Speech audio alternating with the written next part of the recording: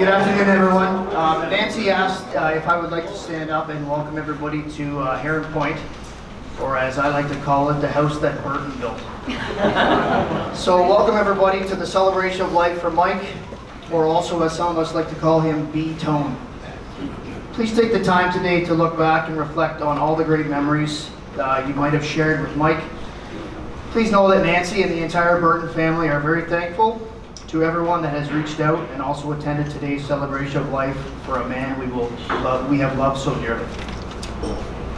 At this time, I would like to invite Gord Green up to the front, who will be officiating today's celebration of life. Thank you, Scott. And as I understand it, he called you one of the few people to be able to call you Scotty.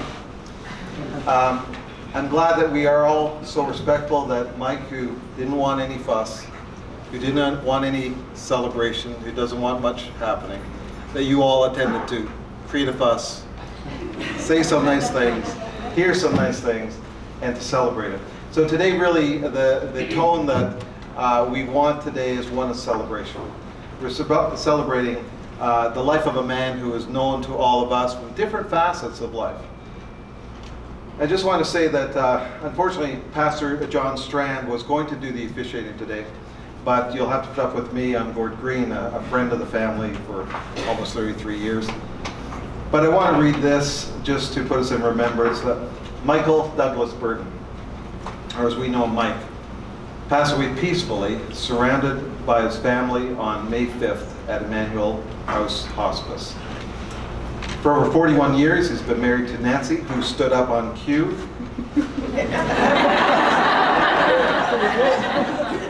The rest of you don't need to stand up and come forward, but he's the father of a much cherished Michelle and Matthew, and their partners Ryan and Alexis. He also leaves behind his mother Ann. Condolences, Ann. And sister Lydia and her husband, his brother-in-law, her husband Michael, or Linda. It's the Y. It's the Y. Jesus, everybody. Mike is also going to be missed by many other brothers and sisters-in-law, his nieces, nephews, and extended family. But Mike was a highly respected, as you all know, by the place that we have here. He was a highly respected member of the golf community for over 3 decades. That's 30 years of youth. Don't know a decade. And I feel a little irreverent standing up here today to officiate at the celebration not wearing a golf shirt. I don't think I ever saw Mike not in a golf shirt. But today we're going to hear stories and memories from a few of Mike's family and friends, as well as enjoy a few songs from Laura Porter and Barbara Simmons, both longtime friends, and their kids have been friends with Nancy and Mike's kids for many decades after you.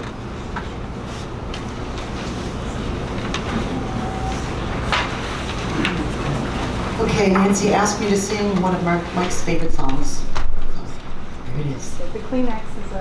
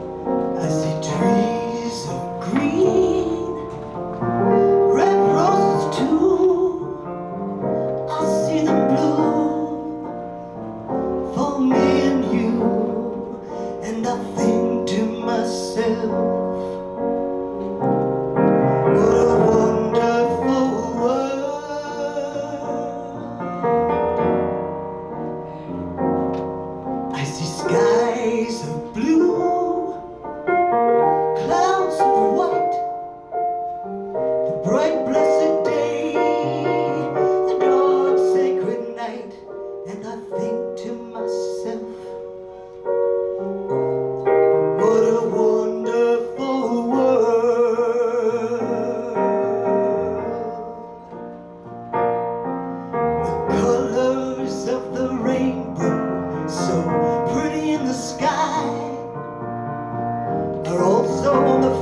faces of people going by. I see friends shaking hands, saying, how do you do? They're really saying, I love you. I hear babies cry. I watch them grow. They'll learn much more than I'll ever know. When I think to myself, what a wonderful world. Yes, I think to myself, what a wonderful world.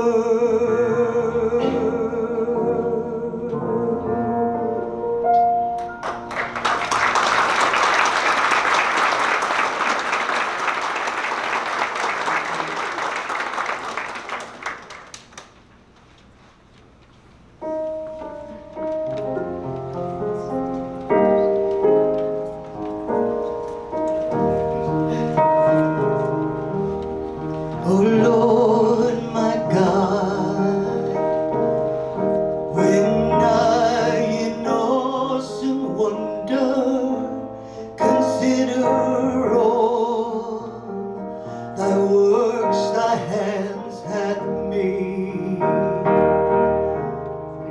I see the stars, I hear the rolling thunder, the power throughout the universe displayed. Then sings my soul, my Savior God, to thee. How great thou art, how great thou art. Then sings my soul, my Savior God, to thee. How great thou art, how great thou art. When through the woods and forest glades I wander and hear the birds sweet singing in the trees. When I look down from lofty mountain grandeur and hear the brook and feel the gentle breeze. Why don't you join us in the chorus? Then sings my soul, my Savior God, to thee. How great thou art, how great thou art. Then sings my soul, my Savior God, to thee. How great thou art, how great thou art. And when I think that God his Son not sparing sent him to die, I scarce can take it in that on the cross my burden gladly bearing, he bled and died to take away my sin. Then sings my soul, my Savior God, to thee. How great thou art, how great thou art.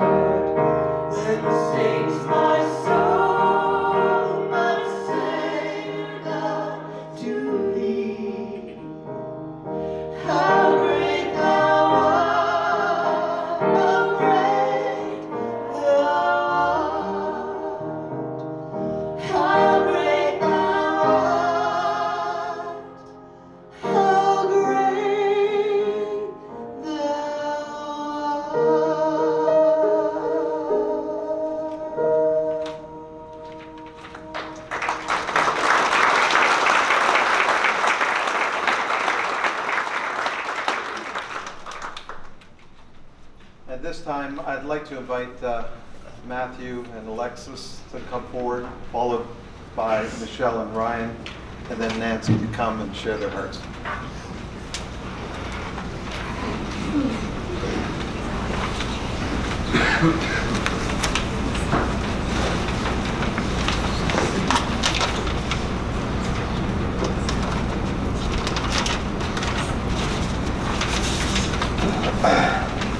Thank you everyone for coming today.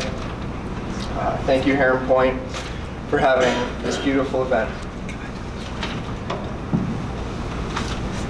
My dad and I spent lots of time here growing up. Every view of this course makes me feel like he's right there with me. My dad got me into golfing here at a fairly young age. Poor attempt to help my golf game. I'd be here a lot as a kid, getting a couple of holes in at the end of the day together, stopping for food afterwards, always putting it on his tab. That was a big mistake. I would be here a lot as a kid. My dad was a family man. He loved to enjoy a nice meal at the end of a long day here. He loved to sit in the backyard with my mom, enjoying a glass of wine and a Caesar salad. He loved loading the family up into his truck to go out to ride my sister's horse. He would turn a small chore, like plowing snow or trimming hedges, into a family event, taking turns on his lap steering or on his shoulders trimming. He loved to take us to some new fishing spots, or out on the old boat he liked to call the submarine. He loved to take me golfing at one of his many superintendent buddies' courses, taking our time. He would show me all the changes since the last time he was there and explain the individual features of all the courses. We would spend more time thinking about the landscapes in our golf game. My dad loved to be with family. He could really appreciate the beauty in things. He was one to take his time driving and appreciate all the views, snapping pictures of anything he thought was beautiful and send it to whoever he thought would appreciate it most. My dad loved to be at family cottage, watching the sunset over Lake Huron. There was nowhere else he would rather be. Whenever I play golf, catch a fish, hear a good joke, or see a beautiful landscape, I feel my dad right there with me. And I'm fortunate that the man he was has made the man I am today. Thank you.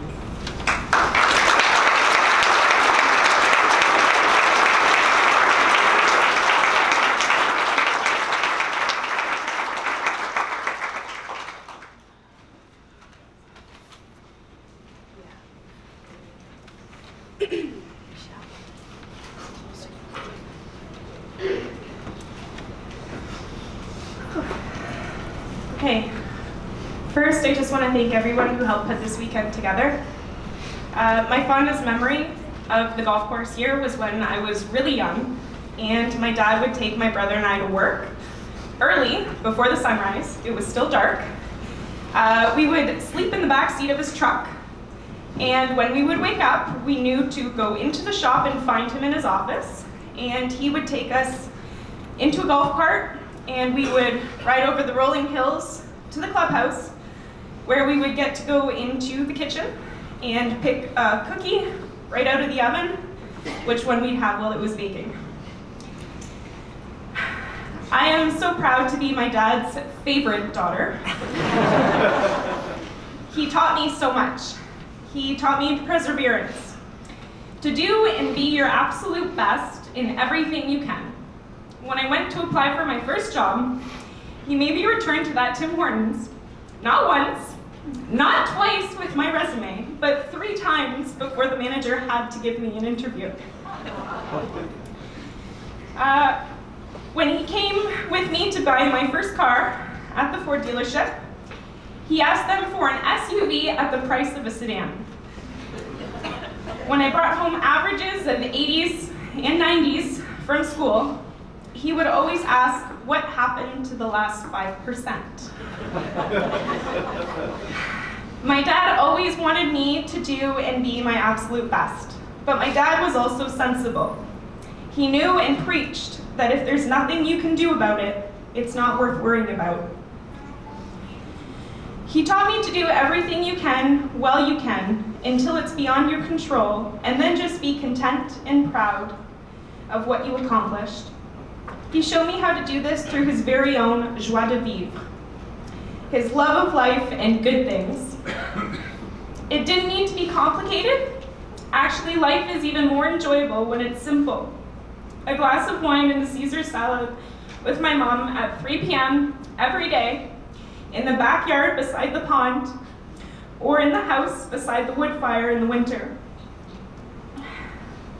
A beautiful cottage, a day out at the barn, good, real friends, a big-ass steak. Life was simple and enjoyable. My dad had a true and pure appreciation for nature. I learned that from him. The different trees, sounds, animals. I thank my dad for teaching me these things. I also thank my dad for teaching me how to love and how to be patient.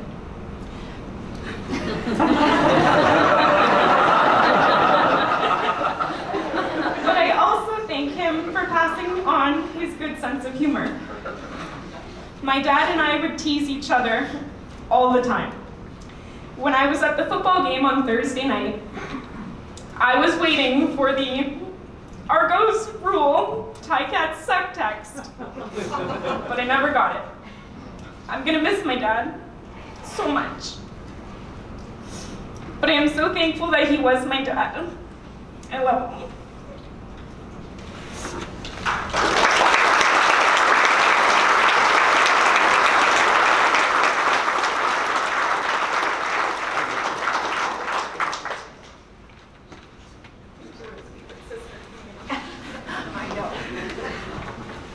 Hi everyone, thank you for being here. Oh, look at them all over there. Turn over this way a little bit.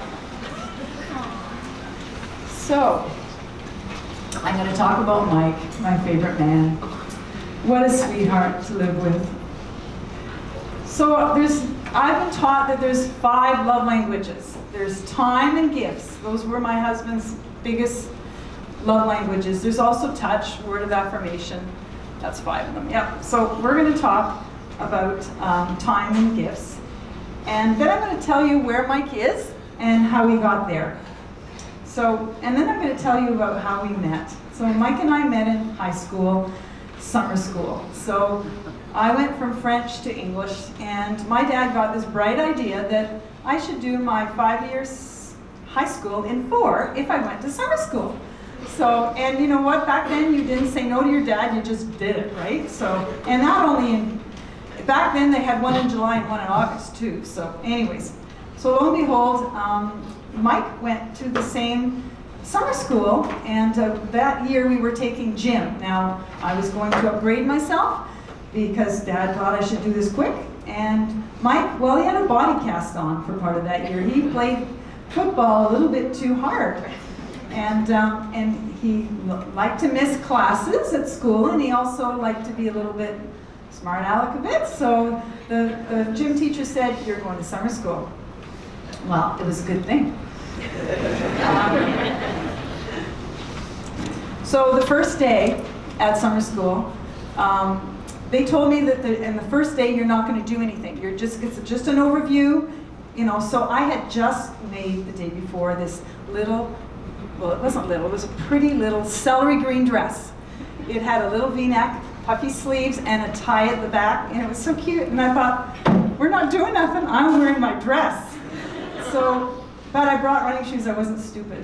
So I get there that day, and we did the overview, and they told us what we're going to do. Like, we did track and field, we did swimming, we did all these things, and now we had extra time and we were going to play baseball. Now, I've never seen TV with sports on it in my house ever. Like, my dad didn't do sports. So I didn't know much about baseball. So, but I put my running shoes on, and the girls were allowed to go out and hit as many times as they needed to get the ball out. So finally got that ball out, and Mike was on first base. I don't know who Mike was, But anyways, I like to do the rules, and the rules, to me, thought you can't go past that line, right? So when I get up to there, well, I just kind of go like this because I'm not allowed to pass the line. I'm running so fast, and that's how I met Mike. So lo and behold, I don't know why, he thought I was a bit of a snob. So I don't know. Anyways, I noticed him, and his other girl was following him around, which was fine. And so I did archery in school, and so did Mike. So when they found out that we both could at least hit the target, they put us on together, and he started talking to me, and that went well. And then I got poison ivy we had an apple orchard, and I got poison ivy, and we used to do track and field, and my feet would just burn. So I would whip off my running shoes and scratch my feet. And so he came over and asked me what was wrong, and I told him, and he took me to the pharmacy to get cream. So that was, that was our first date. So then he finally asked me out, and we went to Niagara Falls. I spent every cent he owned. So just so you know, guys, Mike, you know, that's his other gift, is the gift of giving. And he did, you know, if I didn't watch it, through the years, he would spend money we didn't own. I'm the opposite, I'm thrifty, so, you know, he'd give me anything, but I always wanted to make sure I could afford it. So, anyways, now the other amazing thing that Mike was so happy about was that my parents owned an apple orchard. And what do they have on an apple orchard? A tractor.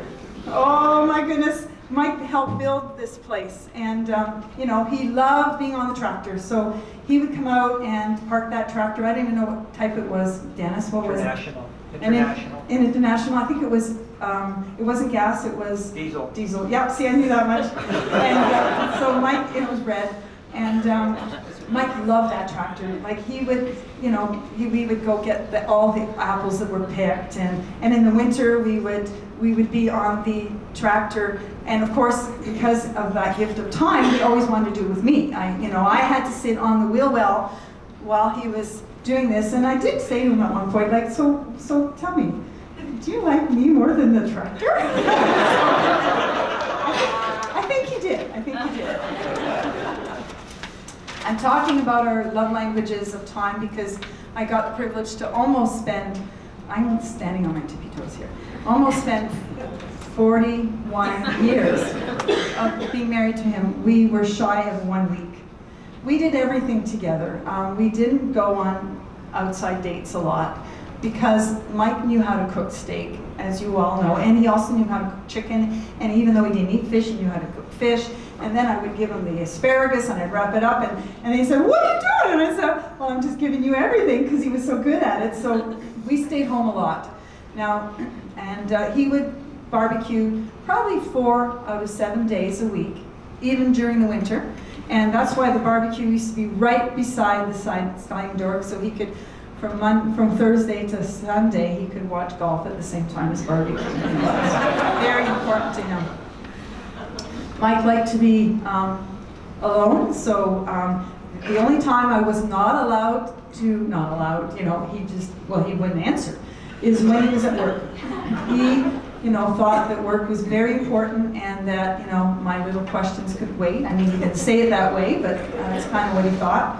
And I remember one day I came up with a great idea that, you know, he's the boss, right? I mean, he's the boss. So I said, "Mike, do you think maybe I can make a picnic lunch and we could, you know, there's lots of places we could just sit and eat picnic lunch." He says, "I don't have time to have picnic lunches at work." Like, you know, so there was no go. I tried to squeeze in there in the middle of the day and it didn't work. Now, once he was home, he was definitely available and, you know, had all my time. But when he was at work, he was at work. I'm gonna skip out here to 5 years after being married. We got married, obviously. We don't have a lot of pictures of that just because we didn't have Alexis around at the time. So, now, Mike said, Michelle said to him while he was still alive, she says, "Dad, what do you want for a funeral?" and he said, I want to be cremated. And he says, everything else gets left up to me. So Dad knew, Mike knew this. I want to talk about also God in our lives, because God is very important to me, and Mike made me laugh a lot about what he thought about God. But anyways, in the end, he figured it out that the big guy really is real. So I want to read you a couple promises that have to do with, that mean a lot to me and that are key in our life. And one of them was that I will be with you in trouble, and I think of that, and I will deliver you and honor you. I think of Mike when the pond drained, remember that? And there was no water, and there was like 19 trucks a day that would come to the course to add like that much water in the pond, but just enough for Mike to be able to water the greens and the teas, and everything else was dormant. And he did say to me, well, where's God? Like, and I said to him, he's in the 19 trucks. He said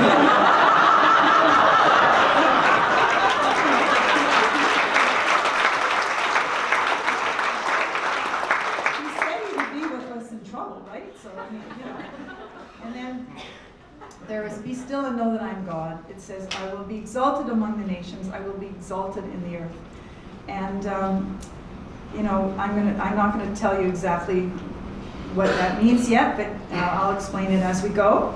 And then there's Psalm 40. It says, many, O Lord, O God, are the wonders you have done. The things you've planned for us, no one can recount to you. When I try to speak of them and tell them to you, there's too many to declare. So I just think we were so blessed all of our life.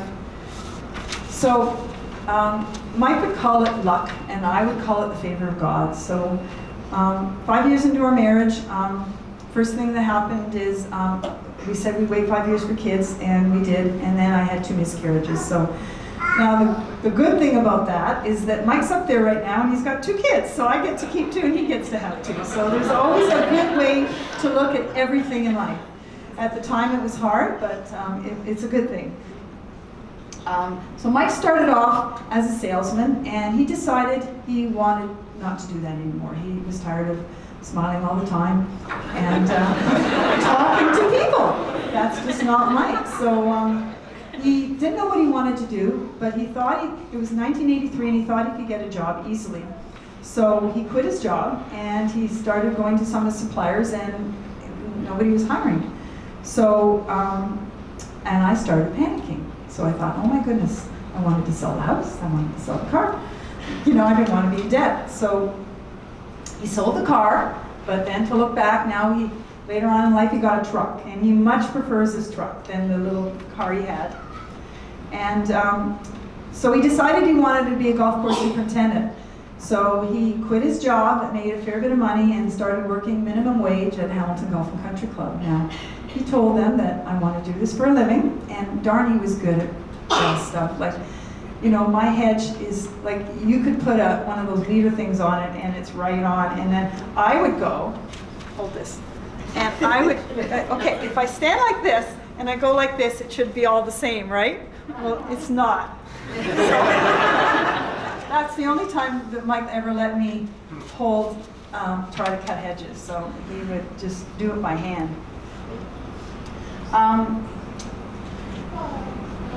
What happened then is Hamilton realized that he was good at what he did, and they put him through school, another blessing, and they paid him a salary while he was going to school. It's just amazing how I just could see God's hand in everything we touched, And then later on, he started at Heron Point. He got hired to, he's just like Michelle said, he knocked on Heron Point's doors for probably close to 6 months. He would, every couple of weeks, he would go see the guy that, I don't know which guy he went to see, but he offered to build it, so he helped like shape all the valleys and the hills, and then he asked if he could seed the grass, and they said yes, so then he seeded all the grass. And another blessing is that it rained all that summer. And I forget if it was in one of the golf magazines or in the Hamilton Spec, but they said that at the end of the season it looked like the golf course was 5 years old. And I would tell them that that was the Lord's blessing. And I wasn't sure about it, but I just kept telling him. And then things would happen like, I would buy a phone and he'd buy a phone. Identical phone. His always got things wrong with it. And I would always be his little person, and I didn't mind doing this. I don't mind talking to people, so I would go get the phone fixed, and then it'd ring again, and something else was wrong. And he says, how come yours never breaks? And serious, all the phones in the last 10 years or whatever, mine never breaks, and Mike's always does. So I don't know. And his Fitbits, he loved his Fitbits, and he's gone through 3, and I've gone through 1. And he always wondered, like, you know, and I said, I don't know, Mike, I don't know who you're asking for help for, but maybe not the same person as me. So, and then I wanted to tell you a little dream I had that the Lord blessed us with, and it was our wedding. So we wanted to get married on the apple orchard. I mean, I moved there when I was 10 years old. I moved out when I was 18, and walking through the apple orchard and the trees, and the birds singing in the trees, and the little canaries, it was so amazing. And so I wanted to get married there. So my dad decides 6 months before we're going to get married that he's going to sell the farm. So I thought, okay, so we ended up getting married on a Friday night because we couldn't even get a Saturday. And that was all good. We had a wonderful wedding. And but I wanted to go fast forward about 5 or 6 years after our marriage. I met TJ. Where are you, TJ? Anyway, stand up. Oh, stand up for just a second. So TJ is like a daughter to me. I got to know her before I had children. And I remember the first time TJ came over, you know, we started hanging out a bit, and I said grace out loud. And Mike walked out of the room.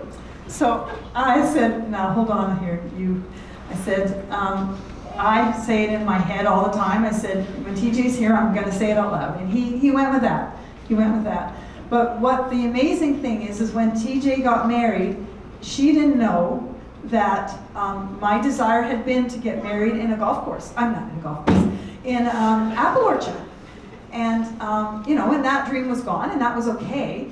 But, you know, lo and behold, and I didn't tell TJ that I wanted to become a counselor. And my dad told me they didn't make enough money, so he didn't want me to apply for it, and of course I didn't. So, so what does TJ do? She goes and gets married in an apple orchard because her boss was working for a landscaper, and he just happened to own an apple orchard. And like, she didn't know, I didn't tell her. And so we had this wonderful wedding in the apple orchard. That was, and then of course TJ, you know, says I want to become, well, she's a child youth worker. She's a counselor. So God is so faithful that if he sees little girls have dreams, he still makes them happen, but sometimes in a different way. So TJ and I have been friends for years. I'm like Nana to their kids, and they're wonderful. And on top of that, to put the icing on the cake, where does she move? A street called Golden Orchard. Like, you know, like... So, I mean, it just was so him, and Mike was thankful too. I mean, he realized it, that, you know, that maybe there was a big guy up there. Little things that would happen, like I would say I need a new purse, and then I'd go to my mother-in-law's, and she just happened to pull out this new purse, and she said, I don't need this anymore. And I'd go home and I'd say, Mike, look it, I remember I wanted a new purse, and Mike would say, that's amazing. And then he'd start saying, oh, it's a miracle. He would love saying that. And then, you know, I would want some flowers, and I wanted these flowers of one type or another, and I would come back and say, oh, Mike, guess what? They were on sale half price, and he said, it's a miracle! So we were starting to figure out that maybe the big guy, you know, that maybe he did, you know, like me, and you know, him too. He did ask me over the years to have it rain, and and then when I decided that we should sell the cottage because we could never go because he was always working, and it didn't sell, he told me that maybe the big guy didn't really want to sell it, so we didn't try to sell it. I said, okay, I'll just keep it. I want to tell you about one of Mike's other virtues, that he's a patient man, but no one is born patient. But if you live with me, you become patient. Mike, poor sweetheart, he always wanted to spend time with me, but he didn't want to do dishes. Now, he bought me a dishwasher the year Michelle was born, and I let him get away with that because he would fix everything in the house. You know, everything I wanted to be fixed would be done. He would always say, "Aren't you finished those dishes yet?" And I'd say, "Yeah, I'm coming." And I'd stop my dishes. And that's why if anybody knows me come in my house, it's a disaster in my kitchen. It's because I sat with Mike instead of washing dishes. And the deal was when we went to the cottage is that we'd leave Friday around lunch hour, and he'd always say to me, "So Nancy, what time are we leaving?" And I'd say, "We'll leave at 11 o'clock. So he'd come in at 10:30, and like I wasn't near being ready, and I never was. One day I went away with one of my girlfriends, and he came home and I was ready, and he was so ticked. And I said, "She doesn't know me, I have to be on time." He never laughed at me when I lost my phone. Now, I'm always a person that before I'm finished this task, I'm already thinking of the last one, and I leave my phone almost every day at my mother-in-law's, and because I visit her every day, but he would always say, "Oh, Mike, I lost my phone. Oh, Mike, I lost my keys." And he would just find them. He never said, "You dummy person," or nothing. Like, he just would always find them because he loved me. And Michelle asked him before he died, because Mike doesn't speak a lot often, especially when he's sick. She made a list of things to write down of what, like one of them was what made him laugh. And no word of a lie, of course, he said, "My wife." So, I think, let me see here where I want to go.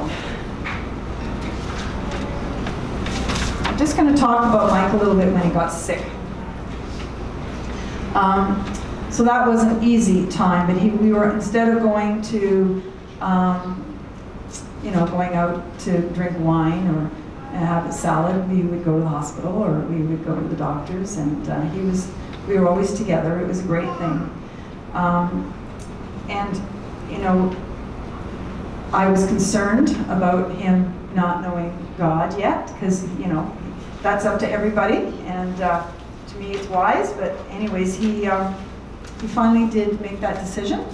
I said to him, Marcy tells me, because he went out to the golf course, and Marcy was there, and Mark was there, and they said, "Marcy tells me that you're concerned about me." And I said, "The only thing you have to be concerned about is I want to be with you forever.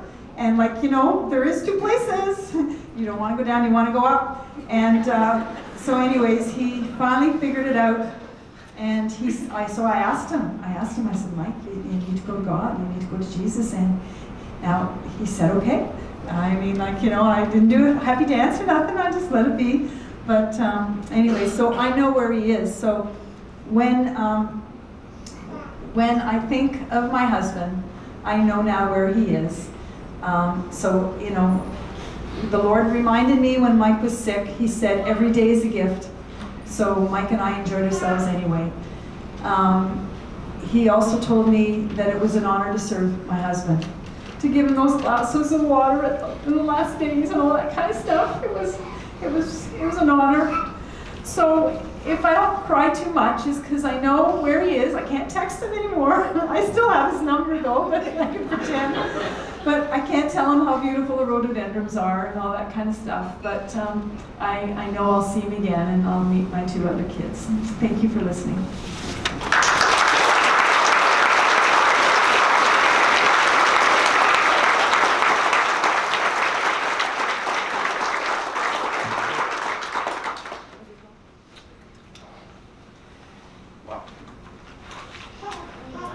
At this time, I want to invite a couple of long-term colleagues of Mike to come share.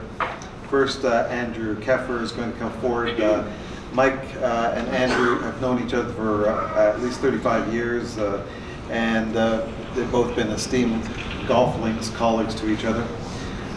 Doug, who will come after Andrew, has known Mike for about 20 years. Likewise, worked with Mike, been a good friend and colleague at Club Link. So if Andrew, you can come forward.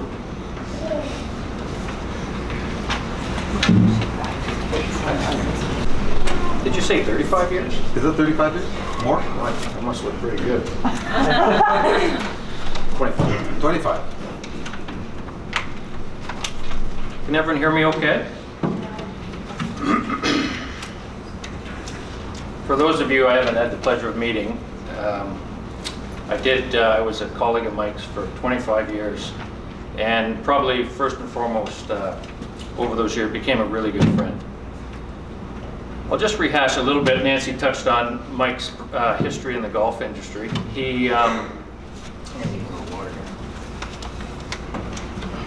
Mike was before coming to Heron Point, was the assistant superintendent at Hamilton Golf Club, which we all know about as it hosts the Open today. And so it was an opportunity for Mike back then. Again, I didn't know him at this time, but it was a great opportunity for him to grow in the business and get his first superintendent's role.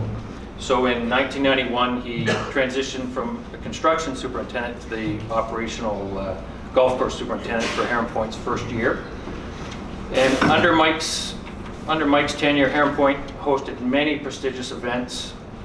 In particular, it held the Canadian Masters event, which I think had maybe for a decade, many years. Most notably, Mike Weir won it in 1997.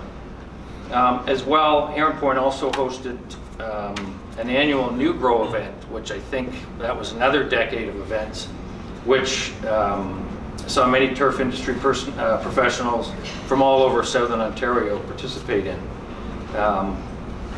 This event I actually played in it many times with a few of the guys that are here today, and it was something that we always looked forward to being invited to. The conditions were always exceptional, so it was really hats off to Mike for that. Mike quickly proved, so Clublink bought Heron Point in 1994, and very quickly, we were a small group, there was 4 clubs that year, and then we quickly grew into the late 90s to, at that point, 50 or 20 clubs. And we had a wide range of superintendents, young and old, and inexperienced and experienced, and everyone seemed to gravitate to Mike. Anytime anyone needed advice, Mike was the #1 contact. I can say so myself. My first year as a superintendent, calling him a number of times, and he was always a great help. And always a few laughs, always made you feel comfortable as well. So really appreciated him. One of the greatest accomplishments of a golf course superintendent is to see your staff succeed and grow in the golf business. And Mike played a big part in the success of many young managers who worked for him. Steve Mize, who's here today, his younger brother Tim, Andy Bishop, who became a police officer, was Mike's assistant. Mike Giblin, who's a superintendent locally. Mark Poxai, who's still a current mechanic here. They've all started their careers with Mike and have all flourished on their own. So it's nice to see. Mike always took pride in his seasonal staff as well. He always maintained a nucleus of staff. I know a few of them are here today that have been here for a number of years. It's really nice to see. Not a lot of turnover in staff. Very engaged staff. It was like a family here. It was really unique and really nice to see. And that's all because of Mike. His leadership was exceptional.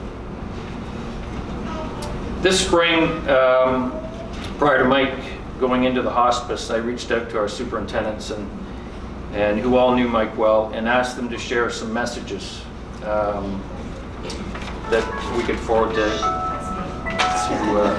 found it. This is like the Oscars.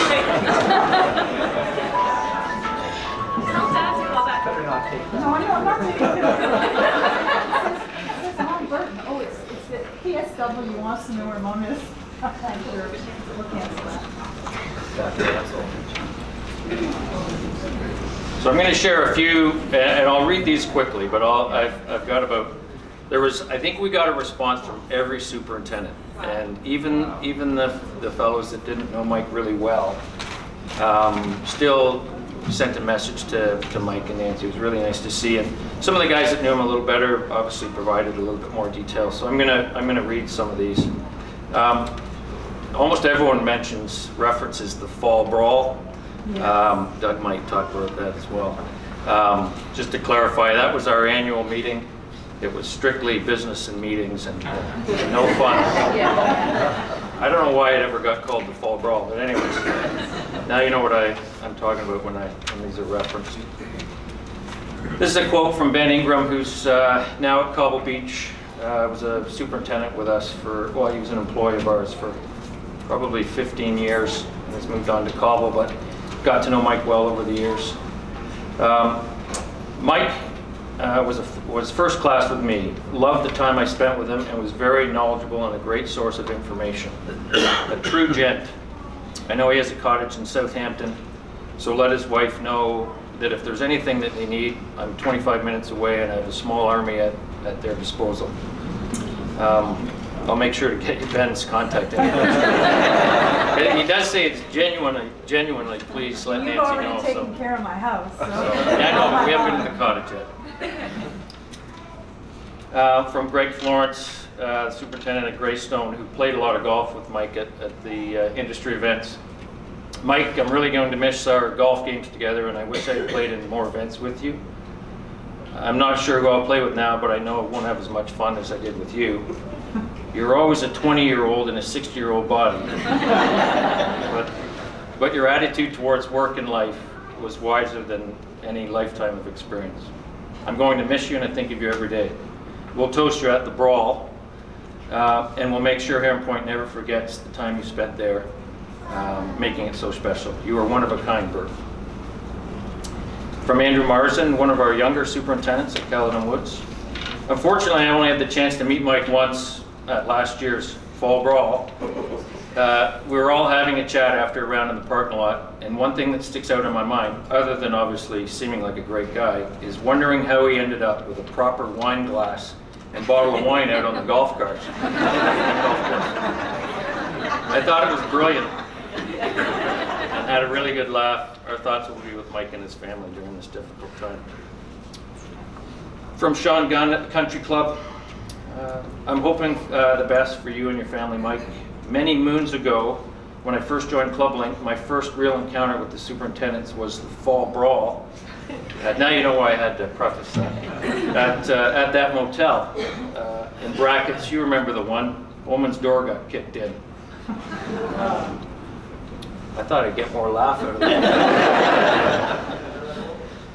As the new guy, I was with all the guys, but no one came up to me to say hello while we stood out under the covered porch. About an hour went by, me standing there alone, and you came up and started chatting with me. I'll never forget that day, and I just wanted to thank you for making me feel better. But getting to know you over the years, that's just the kind of guy you were, a genuine, caring guy. Got one more. From Andrew Diva at Glen Ivy. Mike, I want to say thank you. The day I walked into my first spring meeting as a young superintendent, I was clueless and frankly terrified. From our first conversation to our last, you always treated me as an equal and showed a genuine interest in me. Throughout the years, your good nature never wavered. You always checked in on me, whether to offer help, support, or just to be someone I could bitch to. Sorry, Geet. Complain to. I will always remember this, and I promise to treat every generation that comes the same way. So, Nancy, Michelle, and Matt, on behalf of the superintendents at Club Link and all of Mike's friends in the golf business, I want to pass along our sincere condolences. Mike will always be remembered for his good nature and his professionalism and his sense of humor, and we're going to miss him. And I have to say, last but not least, the greatest laugh in the industry. Absolutely. Thanks.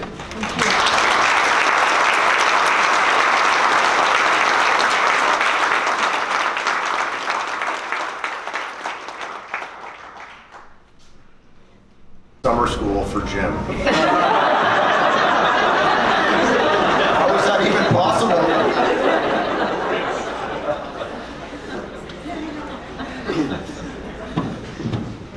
Good afternoon. I want to thank you for being here today, and I'm honored and quite thankful for the opportunity to celebrate Mike's life.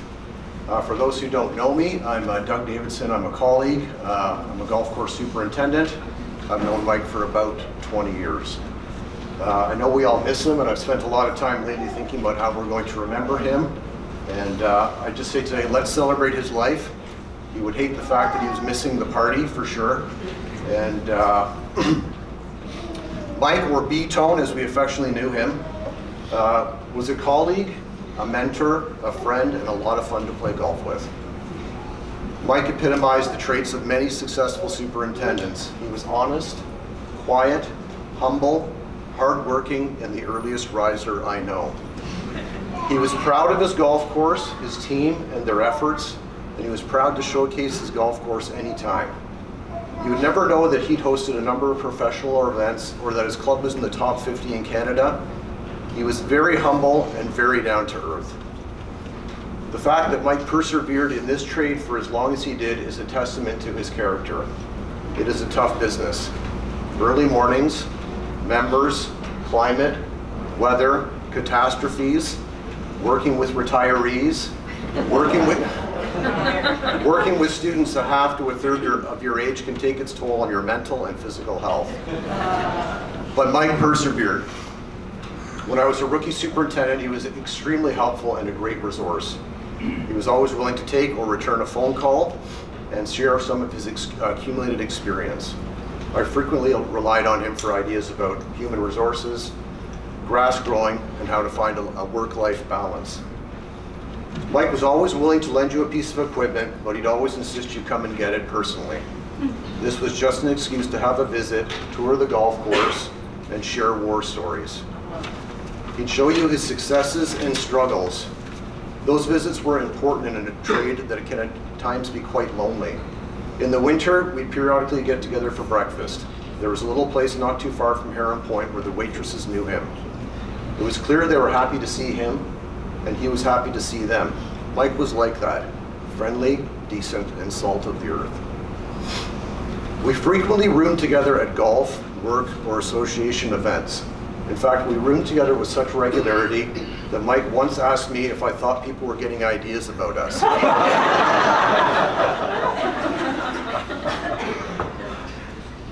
One of the first times we roomed together was when we wrote the mosquito and biting fly pesticide license.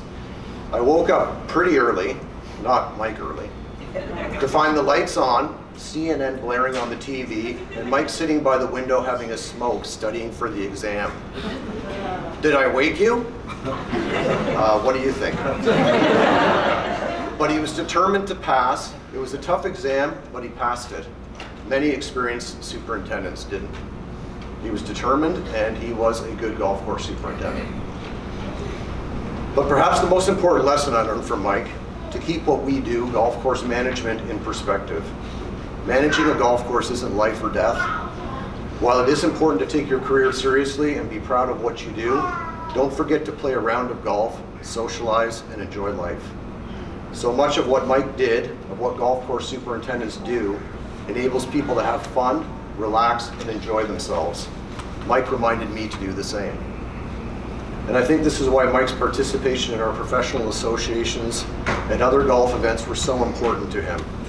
The idea of associating and sharing ideas with other superintendents and with colleagues, facing the same challenges and struggles, and just enjoying each other's company helps to keep what we do, manage golf courses, in perspective.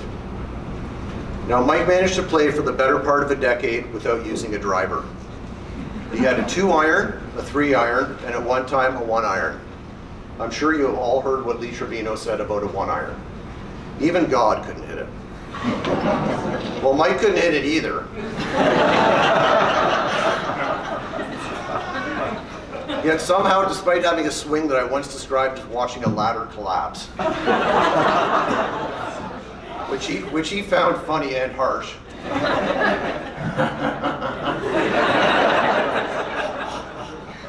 he'd somehow managed to put together a round and get a win for his side. He had, by necessity, a very good short game.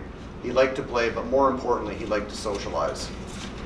Now, Mike, I'm sure, wasn't a social media guy. To him, it would have been anti-social media. He was more about getting together and having a good time. But I thought I'd share a few comments from Twitter when I announced Mike's passing on Twitter to his industry colleagues. These are just some of the remarks that some of his industry colleagues said about him on Twitter. First of all, that classic laugh of his. He was a great grower of grass and a producer of fine playing surfaces. I never saw him without a smile. Mike was such a kind, supportive man, very wise and the best listener I know. You couldn't help but smile when hearing his laugh. What an honor and pleasure to have known him and call him a friend. Mike was a great man and his laugh was world class. He was my boss for a number of years in high school at Heron Point and always tried to get us on a few great golf courses in the area to say thanks for putting in early hours and long hours. Excuse me. Big laugh, big smile, great superintendent. Mike was always very kind to me. He was a good man. Mike was a good man. No, he was a great man. We'll always forever remember the chance he took on me as an assistant. Forever grateful to him. He was indeed a very humble, nice man. Suffice to say, Mike was respected and well liked in our industry. Mike was a fixture at our annual Club Link Superintendent's Fall meeting, nicknamed the Fall Brawl. The golf was incidental to catching up with colleagues and having a good time. And Mike was the senior statesman. In fact, I pleaded with him, you have to get healthy because I don't want to be the senior statesman from here. He was always one of the last to go to bed and definitely the first up in the morning. And he also served as the grill master, cooking to perfection 30 or so steaks for all attendees. At the last Fall Brawl in October 2018, he celebrated the end of the round with that glass of red wine beside the 18th green at Rocky Crest.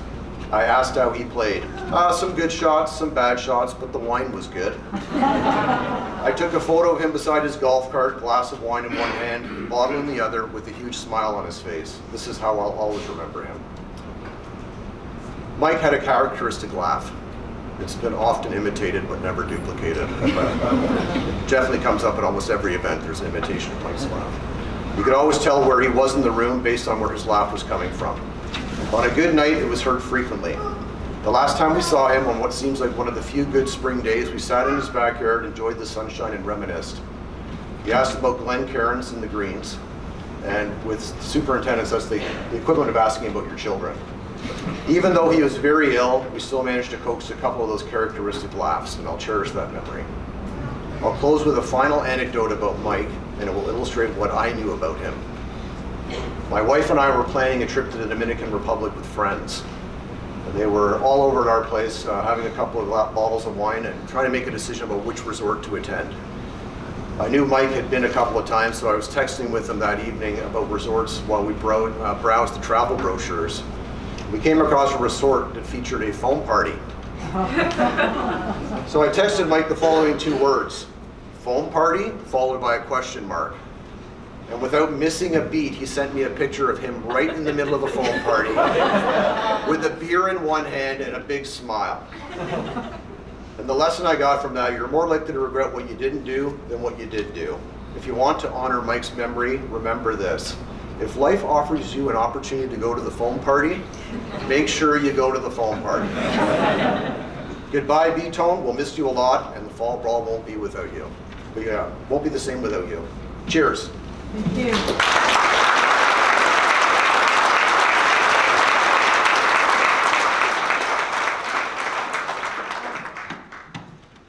Mike's sister wants to say Great.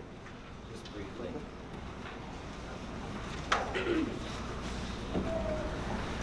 Don't know me, I am the favorite sister, and I have no intention of being here at the moment.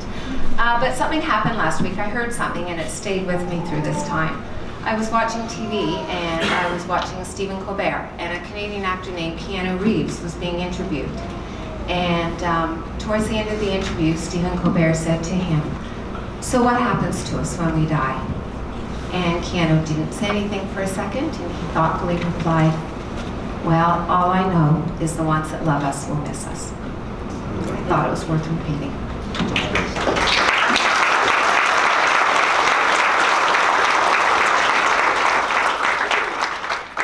Thank you, Linda. Thank you, family. Thank you, guys, for sharing. It brings to life a person's soul. I want to just close with a few thoughts. As we're celebrating Mike's life today, it comes to mind that we're here seemingly because of his passing on May 5th, but In actual fact, we're here because of what happened long before that on November 3rd, 1955. And do you remember November 3rd, 1955? It was his birth. Yes, his birth.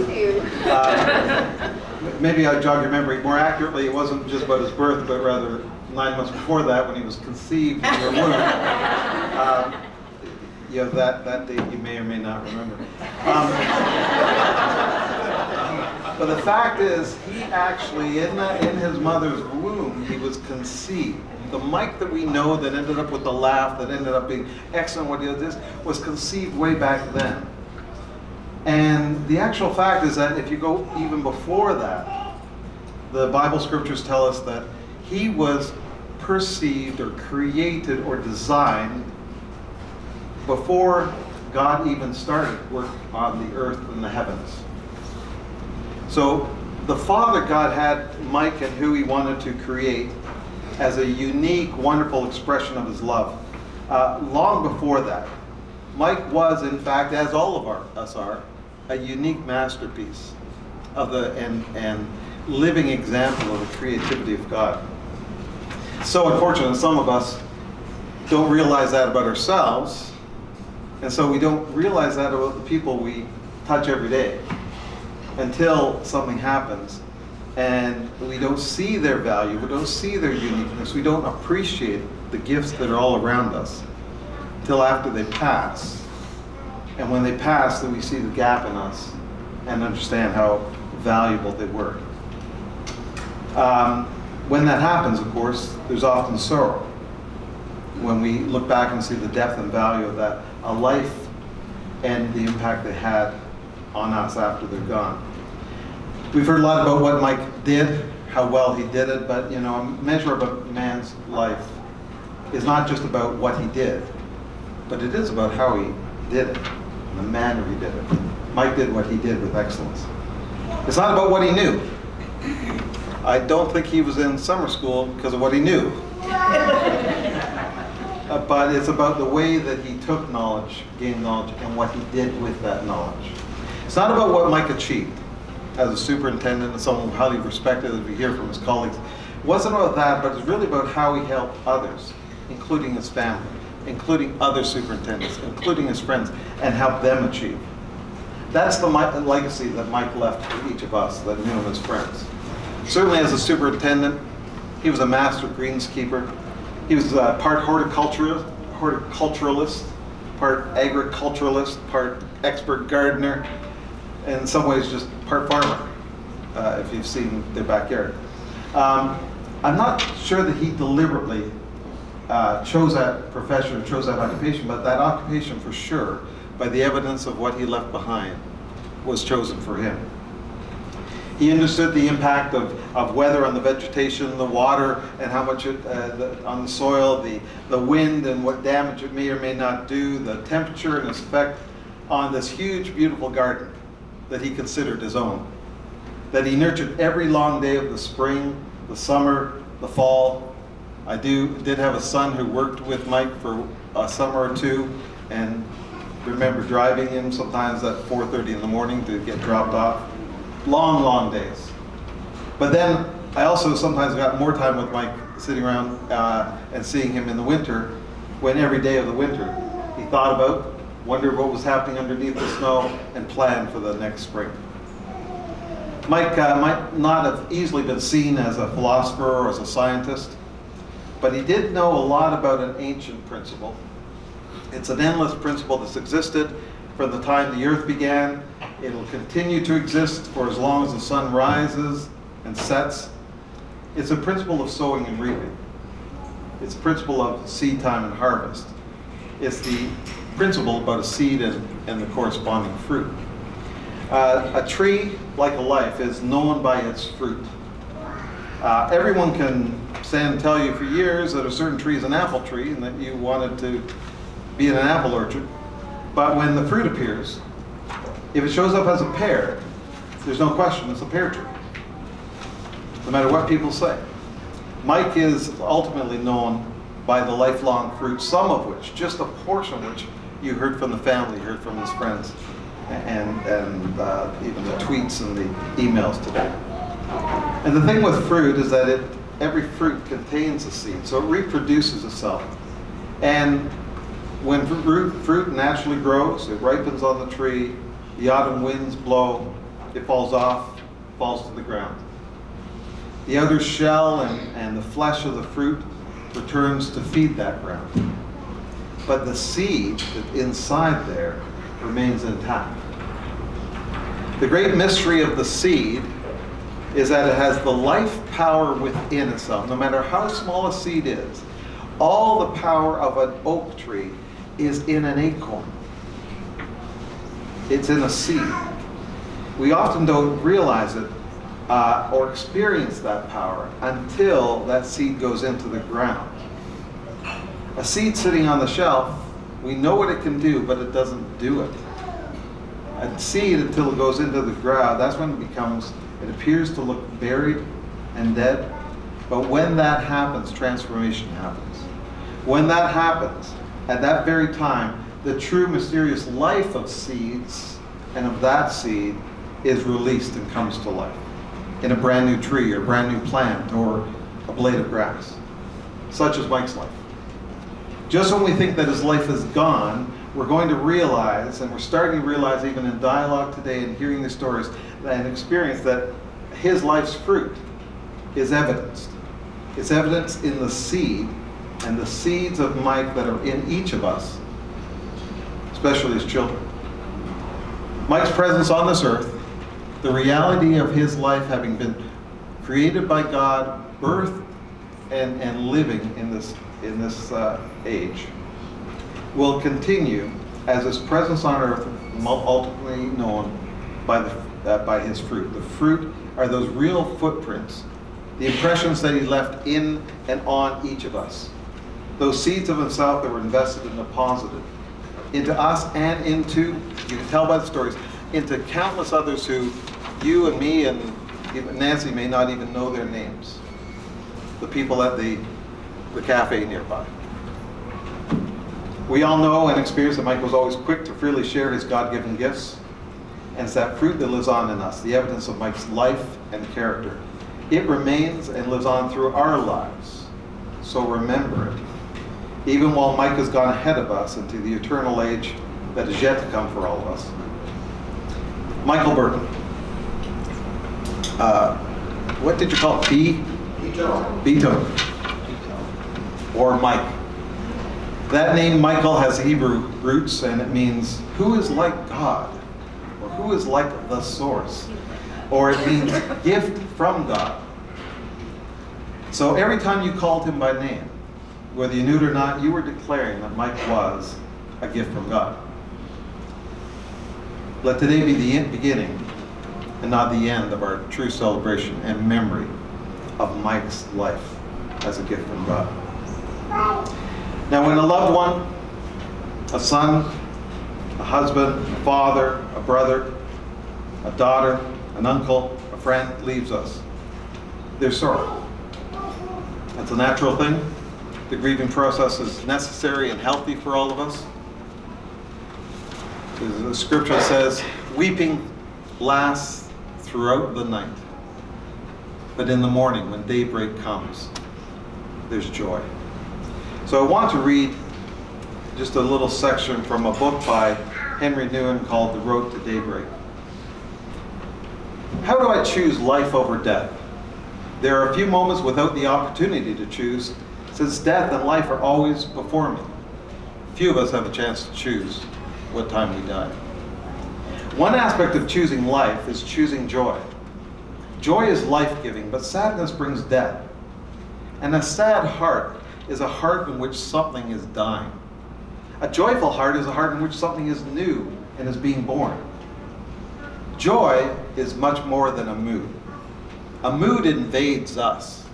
We do not choose a mood. We often find ourselves in a happy or depressed mood without knowing where it comes from. But the spiritual life is a life beyond moods. It's a life in which we choose joy and do not allow ourselves to become victims of passing feelings or of temporary happiness or prolonged times of apathy, depression, or despair. We can choose joy. Every moment, we can decide to respond to an event or a person with joy instead of sadness. When we truly believe that God is life, and only life, then nothing need have the power to draw us into the sad realm of death. To choose joy does not mean to choose happy feelings or an artificial atmosphere of cheerfulness, but it does mean the determination to let whatever takes place bring us one step closer to the God of life. At this time, I want to have each of us, could we all stand? I want us together to pray for the family. I have a couple scriptures I'd just like to read. The Apostle Paul's first letter to the dedicated followers of Jesus in the city of Corinth, in chapter 15, says, "Now I tell you this, my brothers and sisters, flesh and blood are not able to inherit God's kingdom, and neither will that which is decaying be able to inherit what is incorruptible. Listen, and I'll tell you a divine mystery. Not all of us will die, but we will all be transformed. It will happen in an instant, in an atom of time, in the twinkling of his eye. For when the last trumpet is sounded, the dead will come back to life. We will be indestructible, and we will be transformed. For we will discard our mortal clothes and slip into a body that is imperishable. What is mortal now will be exchanged for immortality. And when that which is mortal puts on immortality, and what now decays is exchanged for what will never decay, then the scripture from the Old Testament prophet Isaiah will be fulfilled, which says, 'Death is swallowed up in triumphant victory.' So death, tell me, where is your victory? Tell me, death, where is your scorpion-like sting? It is sin that gives death its sting, and the law that gives sin its power. But we thank God and accept his grace in Christ Jesus for giving us the victory as conquerors through our Lord Jesus, the Anointed One. So now, beloved ones, stand firm and secure. Live your lives with an unshakable confidence, because we know that we prosper and excel and always have the Lord's possessions in abundance in every season by serving the Lord, because we are assured that our union with the Lord makes our labor productive with fruit that endures." Let's pray. Heavenly Father, Eternal One, collectively we thank you. You as as Mike's creator, Savior, and Lord, thanks for giving to him, to us, as a gift. We know that Mike is not dead, but he has been ushered into the realm of eternity with you. Lord, we're here before you to continue to celebrate Mike's life, but Mike's departure from this world and from our lives with him leaves us in sorrow and grief, especially for Nancy, Michelle, Ryan, Matthew, Alexis, Anne, Linda, and Michael, and Mike's other family members and dear friends. So Lord, we ask that your peace would be upon them. For all of them, we ask you that you will do to them according to what you've told us in your word, that though we may weep through the night, at daybreak it will be turned into shouts of ecstatic joy. We say, rejoice in the Lord always, you've told us. And again, you said, rejoice. Let your reasonableness be known to everyone. The Lord is at hand. Do not be anxious about anything, but in everything, by prayer and supplication, with thanksgiving, let your requests be made known to God. That, Father, you would let the peace of God, which surpasses our comprehension and understanding, guard Nancy and the family's hearts and minds in Christ Jesus. And to him who is able to keep you from stumbling and to present you before his glorious presence without fault and with great joy, to the only wise God, our Savior, be glory, majesty, power, and authority through Jesus Christ our Lord, before all ages, now and forevermore. We thank you, Father. Amen.